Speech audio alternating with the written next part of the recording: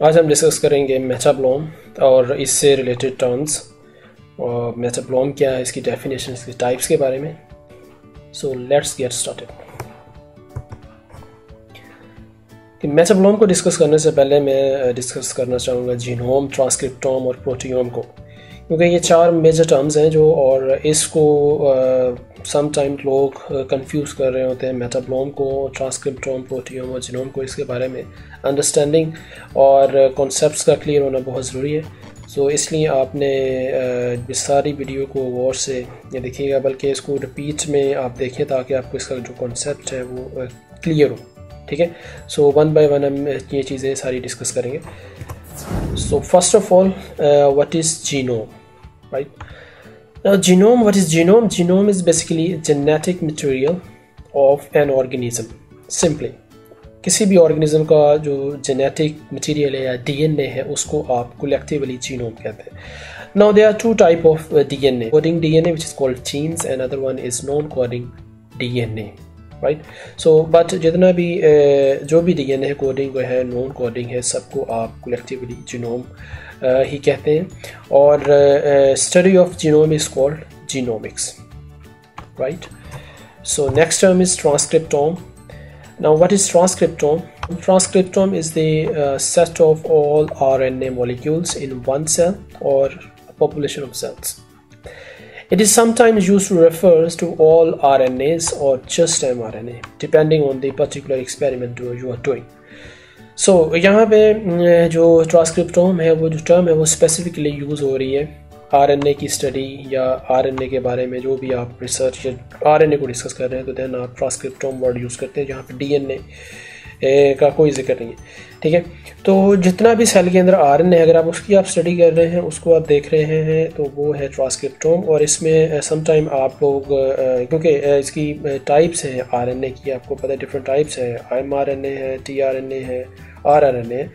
तो समटाइम हम separate RNA को स्टडी कर रहे होते हैं, डिफरेंट आरएनएस को, तो उस हिसाब से भी वो भी ट्रांसक्रिप्टोम ही उसको आप कहते हैं।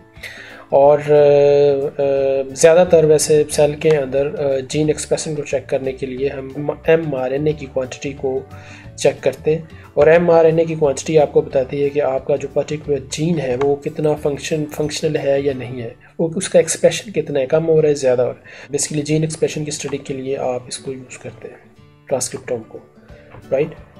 Next important term is proteome. The proteome is the entire set of proteins that is or can be expressed by genome, cell, tissues or organism at such time. तो जितनी भी सेल के अंदर प्रोटीन्स हैं, किसी ऑर्गेनिज्म के अंदर proteins हैं, तो उसको आप कलेक्टिवली प्रोटियोम कहते हैं। ठीक है, and the study of proteome is called proteomics, right. Now the next important terms are metabolism, metabolites and metabolomics, right? Metabolism, आपको पता है कि what is metabolism? All reaction occurring in a cell, they are called metabolism, and metabolism could be catabolic or anabolic in nature. और metabolism के दौरान जो भी आपके molecules, intermediate और final products बनती हैं, उनको आप basically metabolites कहते हैं, right? और metabolites की जो study है उसको आप metabolomics कहते हैं। ठीक है, metabolomics is the large scale study of metabolites within cell, biofluids, tissues or organisms, right? So these are three different terms: metabolomics, metabolites and metabolism. लेकिन समटाइम लोग इनको कंफ्यूज कर देते हैं, मिक्स कर देते हैं और इनको एक ही टर्म के तौर पे यूज़ कर रहे होते हैं, जबकि ये तीनों डिफरेंट टर्म्स हैं। अब हम जो मेटाबोलाइट्स हैं उसकी जो फर्दर डिस्कशन या फर्दर उसकी टाइप्स के बारे में हम डिस्कशन करेंगे। Now we will discuss metabolites in more detail, right? Metabolites को metabolome भी कहते हैं, या metabolome को आप metabolites भी कह सकते हैं। ठीक है, so metabolites क्या है? Basically small molecules present in a cells within a mass range of 50 to 1500 daltons, right?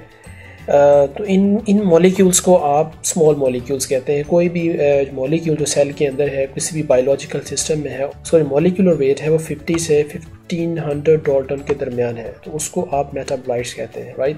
और मेटाबोलाइट्स की स्टडी को अब क्या कहते हैं, मेटाबॉलोमिक्स, राइट। अब इनकी एग्जांपल्स आप यहाँ पे कुछ मैंने एग्जांपल्स रिकॉर्ड किए, like sugar, lipids, amino acids, fatty acids, phenolic compounds and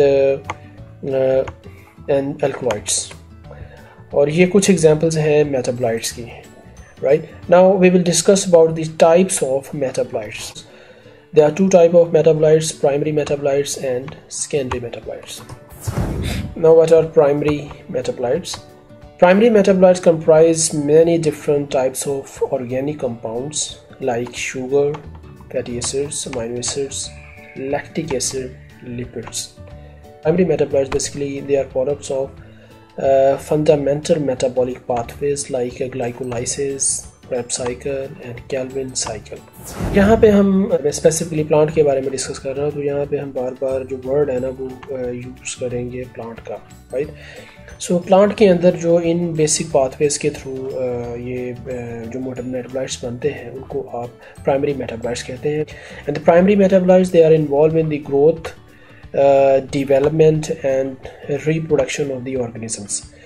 So इनको एक दूसरा नाम भी दिया जाता है सेंट्रल मेटाबोलाइट्स, क्योंकि ये जो सेल या किसी ऑर्गेनिज्म के जो बेसिक मेटाबॉलिज्म है उसके अंदर इन्वॉल्व होते हैं, तो इस वजह से इसको सेंट्रल मेटाबोलाइट का नाम भी दिया जाता है, राइट।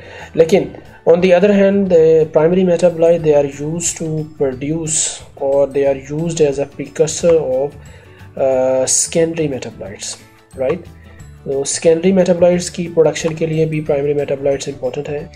अच्छा, ये प्राइमरी और सेकेंडरी मेटाबोलाइट्स ये प्लांट, एनिमल, फंगस, बैक्टीरिया, ये हर किस्म के ऑर्गेनिज्म के अंदर हैं ये, लेकिन यहाँ पे मैं स्पेसिफिकली प्लांट का डिस्कस कर रहा हूँ, ठीक है। तो इसको मिसअंडरस्टैंड नहीं करना कि सिर्फ प्लांट के अंदर ही ये चीज़ें होती हैं, ऐसी बात नहीं है, ये एनिमल के अंदर भी हैं और बाकी जो ऑर्गेनिजम्स हैं उनके अंदर भी ये चीज़ें हैं। Now what are secondary metabolites? Secondary metabolites are substance which are produced by plants as a defence chemicals.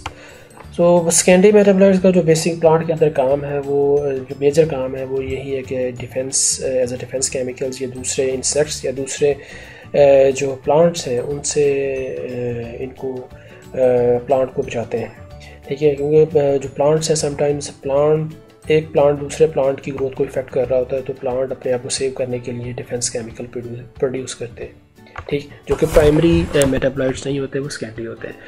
There absence does not cause bad effects to the plants, right.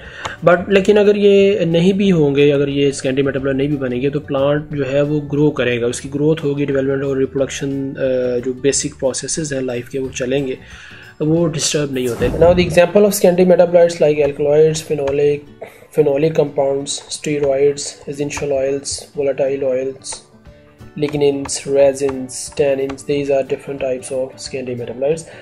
और दूसरे जो इंपॉर्टेंट फंक्शन है secondary metabolites के वो क्या है? Secondary metabolites they provide colour to plant, fragrance and flavour, और इसके अलावा they act as a tool of communication between organisms.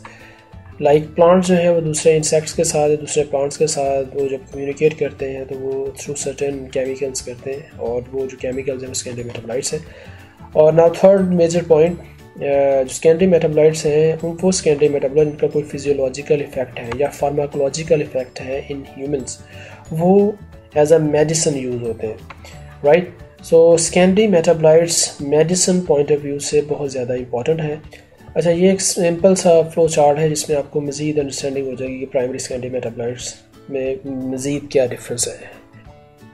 Primary metabolites है वो इनऑर्गेनिक मॉलिक्यूल से बन रहे हैं, ठीक है, like phosphorus, nitrogen, sulphur and water. When they combine they form primary metabolites, and the primary metabolites they are used to make secondary metabolites by different enzymatic reactions. So primary metabolites के example अगर आप देखें amino acids, sugar and vitamins, और ये primary metabolites जब जुड़ते हैं या एक दूसरे के साथ मिलकर ये सेकेंडरी मेटाबोलाइट्स बनाते हैं, like carotene, polyphenol, flavonoids, alkaloids and many other secondary metabolites.